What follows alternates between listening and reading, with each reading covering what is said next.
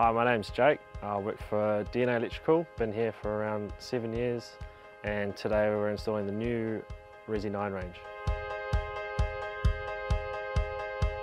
What's great about the Resi9 range is it's a complete range. It's got everything from main switch, surge protection, MCBs, RCDs, RCBOs, and arc fault detection, buzz bars and enclosures.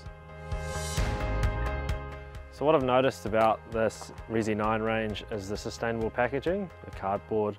We've got a cardboard bin, so it makes it easy just to box it all up, flatten it all down and throw it in the bin. Another thing that I like about the Resi9 is the overall look. Like, it's just a good looking product.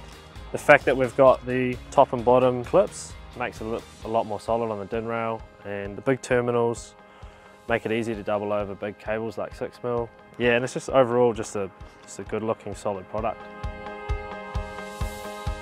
Installing the Resi9 range was really user friendly. Because of the top and bottom clips, makes them quite solid when you're terminating. You can crank up the terminals and you don't get a lot of movement. Also, the fact that they're top and bottom fed makes it a lot easier depending on how you're setting up the switchboard.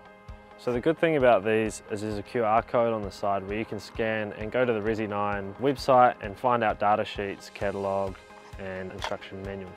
Nowadays we're doing a lot of smart home installs where we always recommend a surge protection device which will protect all the electronics and all the expensive stuff that you put in your house. The good thing about the surge protection devices is it has a replaceable cartridge. Makes it easier so you don't have to replace the whole fitting, so it's really user friendly.